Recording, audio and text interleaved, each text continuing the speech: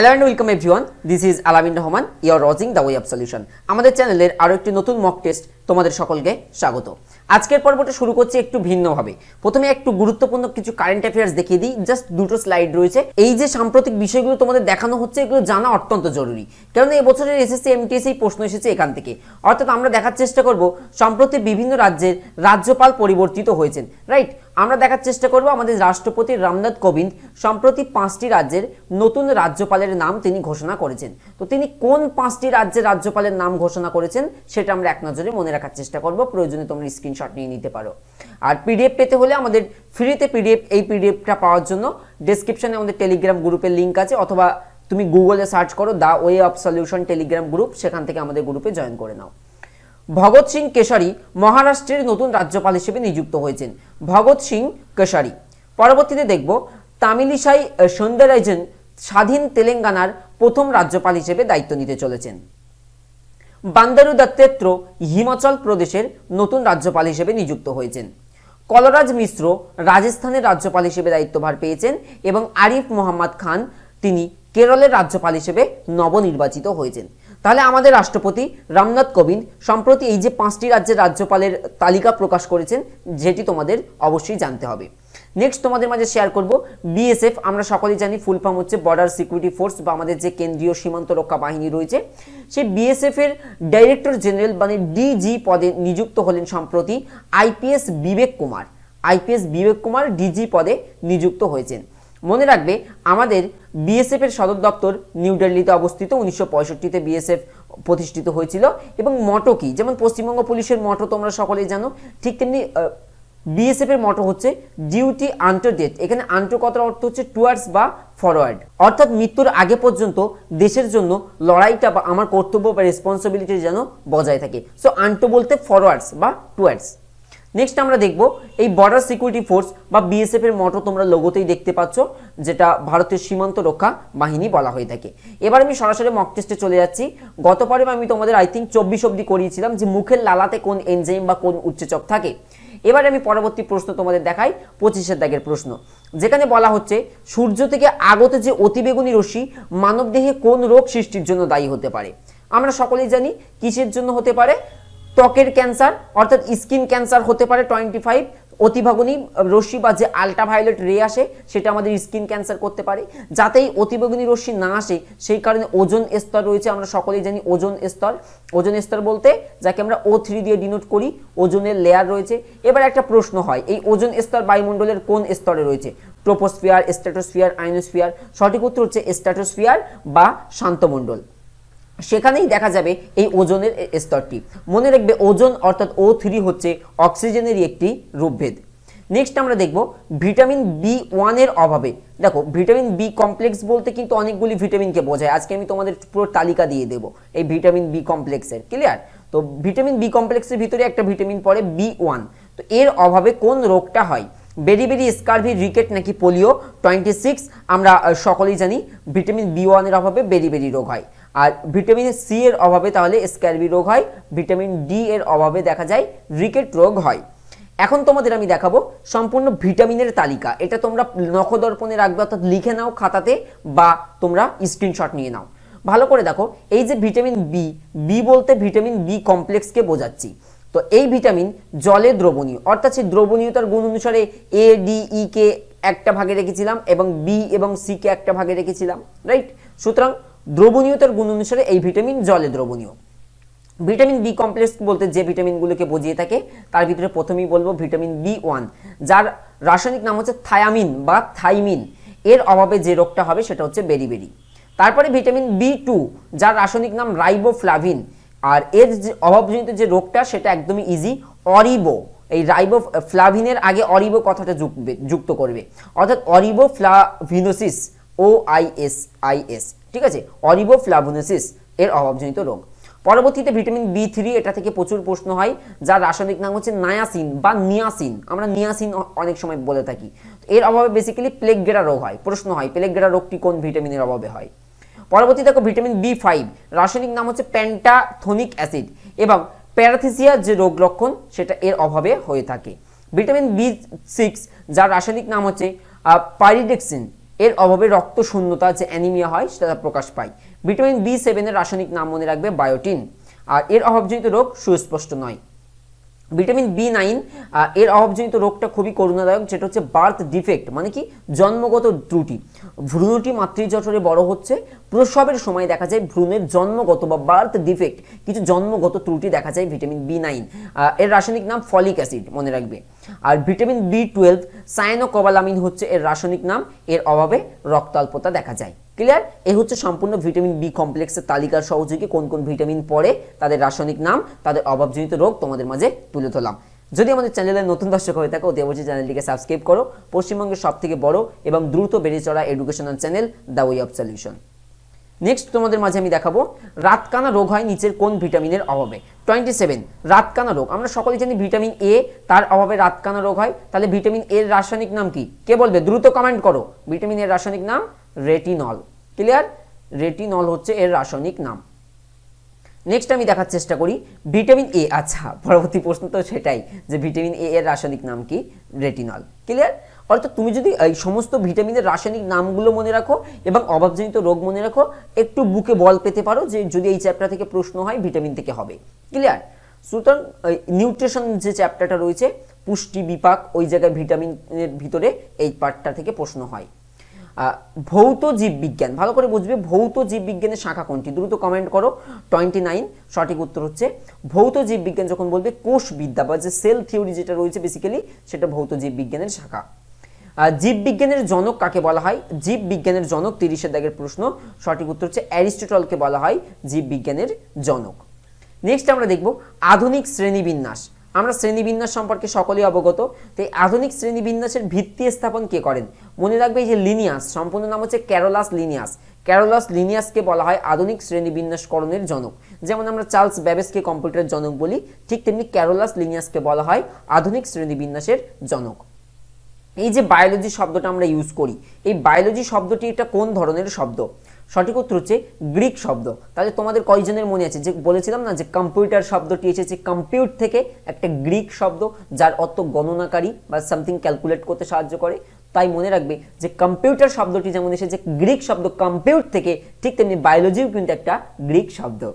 Next প্রশ্ন দেখি, দ্রুত ভিডিওটিতে লাইক করো, এতজন লাইভ দেখছো লাইক করো, লাইকের সংখ্যা খুব কম। দ্রবণীয় ভিটামিন সমূহ শোষণে সহায়তা করে কে? 33 সঠিক উত্তর হচ্ছে স্নেহ। দেখো সেই বলেছিলাম না যে দ্রবণীয়তা গুণ অনুসারে ভিটামিনকে আমরা দুই ভাগে ভাগ করি। কয় ভাগে? দুই ভাগে। একটা জলে দ্রবণীয়, আর একটা তেলে বা স্নেহ পদার্থে, আর একটাকে তেলে বা স্নেহ পদার্থে দ্রবণীয় ভিটামিন। ক্লিয়ার? ADEK এবং BCP এই দুটো ভাগে ভাগ করে নিয়েছিলাম। পরবর্তী, স্নেহ পদার্থের অভাবজনিত রোগ কোনটি? স্নেহ পদার্থ বা ফ্যাট জাতীয় খাবারের যদি অভাব আমাদের দেহে দেখা যায়, সেক্ষেত্রে আমাদের দেহে কি ধরনের রোগ প্রকাশ পেতে পারে? 34 সঠিক উত্তর হচ্ছে একজিমা রোগ প্রকাশ পেতে পারে। তোমাদেরকে একটা কথা আমি এই জায়গায় একটু ছোট্ট করে ক্যালকুলেট করে দিতে চাই। এই যে আমি এতগুলোকে বলছি, মানে কার্বোহাইড্রেট, প্রোটিন, ফ্যাট, ভিটামিন, খনিজ লবণ তথা মিনারেল এবং জল, এই যে 6টা উপাদান বললাম, কার্বোহাইড্রেট, প্রোটিন, ফ্যাট, ভিটামিন, খনিজ লবণ, জল, এই যে 6টা উপাদান, এই 6টাই হচ্ছে কম্পোনেন্ট অফ ফুড। খাবারের উপাদান হচ্ছে এই 6টি। এই 6টি যদি কোনো খাবার থেকে আমি পাই, সেই খাবারকে সুষম খাদ্য বলি, কিন্তু বাস্তবে সেটা দেখা সম্ভব হয় না। তো এর মধ্যে এই খাবারকে আবার বেসিক্যালি দুই ভাগে ভাগ করা হয়। ফুডকে কয় ভাগে ভাগ করব? দুই ভাগে। একটা কি দেহ পরিপোষক খাবার, আর একটা হচ্ছে দেহ সংরক্ষক খাবার। দেহ পরিপোষক খাবার বলতে যে সমস্ত খাবারগুলো আমাদের দৈহিক বৃদ্ধি, শক্তি যোগান, ক্ষয়পূরণ, অর্থাৎ আমাদের দেহের তাপ শক্তি সমস্ত কিছুতে সহায়তা করে, সেগুলোকে আমরা দেহ পরিপোষক খাবার বলি। তার ভিতরে কার্বোহাইড্রেট, প্রোটিন এবং ফ্যাট, এই তিনটেকে আমরা বলবো দেহ পরিপোষক খাবার। আর দেহ সংরক্ষক খাবার বলতে সেই সমস্ত খাবারকে বুঝিয়ে থাকে যে সমস্ত খাবার বিভিন্ন রোগ সংক্রমণের হাত থেকে আমাদেরকে রক্ষা করে, তাদেরকে আমরা দেহ সংরক্ষক খাবার বলি। তাহলে উদাহরণ কি হবে? মিনারেল এবং ভিটামিন, এই দুটো হচ্ছে দেহ সংরক্ষক খাবার। তাহলে তুমি আমাকে বলবে দাদা জলকে আমরা কোন ক্যাটাগরিতে ফেলবো? দেখো, জল হচ্ছে বেসিক্যালি আমাদের দেহের অত্যাবশ্যকীয় উপাদান। আমাদের দেহের অত্যাবশ্যকীয় উপাদান, ওটাকে কোনো ক্যাটাগরির মধ্যে আনলে হবে না। কারণ তুমি এগুলো না খেয়েও বেঁচে থাকতে পারবে, তুমি ফ্যাট না খেয়েও অনেকদিন বাঁচতে পারবে, শুধু যদি কার্বোহাইড্রেট খেয়ে বেঁচে থাকো। কিন্তু তুমি যদি জল না খাও তুমি বাঁচতে পারবে না। অর্থাৎ আমাদের জীবন ধারণের জন্য অত্যাবশ্যকীয় উপাদান হচ্ছে জল। আমি এই জায়গায় খুব একটা গুরুত্বপূর্ণ জিনিস বুঝিয়ে দিলাম, এই থিওরিটা বেশ গুরুত্বপূর্ণ, মাথায় সাজিয়ে নিও। দরকার হলে ভিডিওটা আরেকটু আগে গিয়ে দেখে নাও। শ্রেণীবিন্যাসের জনক আমি বোধহয় একটু আগেই বলে দিয়েছি, এই প্রশ্নটার উত্তর আবার ঘুরিয়ে দেওয়া হয়েছে, ক্যারোলাস লিনিয়াস। পরবর্তী দেখো কোষ আবিষ্কার হয় বা এই যে সেল কবে আবিষ্কার হয়, 36 সকলেই জানি, সঠিক উত্তর অপশন সি, 1665 সালে বেসিক্যালি কোষ আবিষ্কৃত হয়েছিল। সর্বপ্রথম কোষ কে আবিষ্কার করেন, 37 রবার্ট হুক, এই 1665 খ্রিস্টাব্দেই তিনি কোষ আবিষ্কার করেছিলেন। এই যে 1665 সালে কোষ আবিষ্কার হয়, কে আবিষ্কার করছেন, রবার্ট হুক। সবুজ রঙের প্লাস্টিককে বলে, 38 সবুজ রঙের প্লাস্টিককে আমরা কি বলে থাকি, সঠিক উত্তর হচ্ছে প্লাস্টিক নয়, অ্যাকচুয়ালি এটাকে প্লাস্টিড বললে ভালো হতো, রাইট। তো এটা হচ্ছে 38 এর ক্ষেত্রে অপশন সি, ক্লোরোপ্লাস্ট। এখানে প্লাস্টিক কিন্তু হবে না, প্লাস্টিড কথাটা যুক্ত হবে। অর্থাৎ আমরা দেখব সালোক সংশ্লেষ বা ফটোসিনথেসিস যে প্রক্রিয়াটা হয়ে থাকে, সালোক সংশ্লেষকারী যে অঙ্গাণু ক্লোরোপ্লাস্ট, দেখা যায় পাতার যে মেসোফিল কলা, উদ্ভিদের যে পাতা, এটা মনে করো গাছের সবুজ পাতা, এই পাতার যে মেসোফিল কলা থাকে সেখানেই কিন্তু এই ক্লোরোপ্লাস্টের অবস্থান দেখা যায়, যেখানে সালোক সংশ্লেষ প্রক্রিয়াটা অব্যাহত থাকবে। মনে রাখবে সালোক সংশ্লেষ, সালোক কথার অর্থ হচ্ছে সূর্যালোক, সংশ্লেষ মানে হচ্ছে কোনো কিছু তৈরি করা, অর্থাৎ সূর্যালোকের উপস্থিতিতে কোনো কিছু তৈরি করাকেই সালোক সংশ্লেষ বলা হয়। সুতরাং সালোক সংশ্লেষ প্রক্রিয়াটি দিনের বেলাতে সম্পন্ন হয়। এবারে তুমি আমাকে বলবে তাহলে কি আমরা কৃত্রিম আলোতে সালোক সংশ্লেষ করতে পারবো না? অবশ্যই পারবো, যদি আমরা 390 থেকে 760 ন্যানোমিটার তরঙ্গ দৈর্ঘ্যের আলো প্রয়োগ করতে পারি, তাহলে কৃত্রিম আলোতেও আমরা ফটোসিনথেসিস করতে পারবো। কিন্তু বাস্তবে দেখা যায় এই আলোক রশ্মি ফেলা সম্ভব নয়। মনে রাখবে সবুজ পাতা যে সালোক সংশ্লেষে সক্ষম এবং আদর্শ স্থান, কারণ পাতার ওপরের যে সারফেস এরিয়া বা পাতার ওপরের পৃষ্ঠতলটা কিন্তু অনেক চওড়া হয়, যার ফলে সূর্যরশ্মি বেশি মাত্রায় শোষিত হতে পারে। এই সমস্ত থিওরি ক্লাসগুলো করার জন্য অবশ্যই তোমরা আমাদের সঙ্গে যুক্ত থাকো, নতুন হলে সাবস্ক্রাইব করো। নেক্সট আমি তোমাদের দেখাবো নিউক্লিয়াস আবিষ্কার করেন। নিউক্লিয়াস কে আবিষ্কার করেন? একটি আদর্শ কোষের ভিতরে আমরা দেখতে পাই নিউক্লিয়াস, রাইট। তো একটি নিউক্লিয়াস কে আবিষ্কার করেন, 39 সঠিক উত্তর হচ্ছে রবার্ট ব্রাউন। দ্রুত ভিডিওটিতে লাইক করো, সকলে দেখছো, অনেকজন দেখছো। জটিল টিস্যু কয় প্রকার? দেখো টিস্যু সরল টিস্যু হয়, জটিল টিস্যু হয়, তো বলা হচ্ছে জটিল টিস্যু কয় প্রকারের? তো জটিল টিস্যু বেসিক্যালি 2 প্রকারের হয়ে থাকে। এবারে তোমাদের মাঝে একটা গুড নিউজ আমি শেয়ার করেছিলাম, তোমরা অনেকে ইউজ করছো পরীক্ষা অ্যাপ্লিকেশন, আমি ফিডব্যাক পেয়েছি পরীক্ষা অ্যাপ্লিকেশনের তরফ থেকে এবং তোমাদের খুব পছন্দ হয়েছে। দেখো সরকারি চাকরির পরীক্ষার জন্য বিশেষ করে এই দুটো পরীক্ষা, আবগারি পুলিশ এবং জেল পুলিশ বা ওয়ার্ডার, এই দুটোর জন্য কিন্তু বাংলা ভাষায় সেরকম কোনো অ্যাপ্লিকেশন বা বই কিন্তু প্রকাশিত হয়নি। তাই বলে তোমাদের হাত গুটিয়ে বসে থাকলে চলবে না, প্রিপারেশন লেভেলটাকে ভাই ওপরে তোলো, নইলে তুমি হারিয়ে যাবে। মানে যে কম্পিটিশন লেভেল বর্তমানে পশ্চিমবঙ্গে ক্রিয়েট হয়েছে, সেখান থেকে তুমি হারিয়ে যাবে। অর্থাৎ এই পরীক্ষা অ্যাপ্লিকেশন ডাউনলোড করার পরে তোমরা লগ ইন করে নেবে। লগ ইন করে নেওয়ার পরে তুমি অবশ্যই লক্ষ্য করবে তোমার মক টেস্ট কিছু ফ্রি তোমরা অন স্ক্রিন দেখতে পাচ্ছ, ফ্রি মক টেস্ট তোমরা পরীক্ষাতে পেয়ে যাবে। ক্লিয়ার? যেটা দেখতে পাচ্ছ এখানে ডেলি বেসিস মক টেস্ট পেয়ে যাবে। কিন্তু তুমি যদি এখান থেকে 10টি প্র্যাকটিস সেট একেবারে নিয়ে নাও এবং তুমি ধীরে ধীরে প্র্যাকটিস করতে থাকবে এই প্র্যাকটিস সেট, তো জেল পুলিশের প্র্যাকটিস সেট নেওয়ার জন্য এটার উপরে ক্লিক করবে। ক্লিক করার পরে আনলক সিরিজ দাম দেখাবে 250, 250 টাকা তোমার দাম দেখাবে। কিন্তু না, যেহেতু তুমি দা ওয়ে অফ সলিউশন থেকে ভিডিওটি দেখছো, তাই কুপন কোড হিসেবে তুমি আলামিন S40 এটা যখন তুমি এখানে অ্যাপ্লাই করবে তখন টেস্ট সিরিজটার দাম কমে যাবে। দেখো coupon code or referral code এই জায়গায় তোমরা ইউজ করবে আলামিন S40, তাহলে তোমরা 149, অর্থাৎ এখন তাহলে তোমাকে আর 250 টাকা নয় 149 টাকা পে করে তোমরা মক টেস্টটি নিতে পারবে। 149 টাকায় তোমরা বেনিফিট কি পাবে? 10টি সেট পাবে, 10 প্র্যাকটিস সেট তোমরা পাবে 149-এ। এখনই ডাউনলোড করো পরীক্ষা অ্যাপ, ভিডিওর ডেসক্রিপশনে লিংক দেওয়া রয়েছে। পরবর্তী প্রশ্ন দেখো 41, যেখানে বলছে পাতা থেকে খাদ্য কিসের মাধ্যমে উদ্ভিদের বিভিন্ন অংশে পৌঁছায়। দেখো এখানে আমাদের জাইলেম এবং ফ্লোয়েম এই দুটো কনসেপ্ট আমাদের ক্লিয়ার রাখতে হবে। জাইলেম মানে যে প্রক্রিয়ায় ঊর্ধ্বমুখী পরিবহন হয়, আর ফ্লোয়েম মানে নিম্ন বা পার্শ্বমুখী পরিবহন। অর্থাৎ জাইলেম বলতে দেখা যায় যে সময় উদ্ভিদ মূলরম দ্বারা জল শোষণ করে বিভিন্ন অংশে পাঠাচ্ছে, পাতায় পৌঁছাচ্ছে, এটা কিন্তু জাইলেম বাহিকা দ্বারা হবে। আর ফ্লোয়েম বাহিকার কাজ কি? পাতায় উৎপন্ন খাদ্যকে বিভিন্ন কলাকোষে পৌঁছে দেওয়া ফ্লোয়েম বাহিকার কাজ। তাই সঠিক উত্তর হবে অপশন বি, ফ্লোয়েম বাহিকা।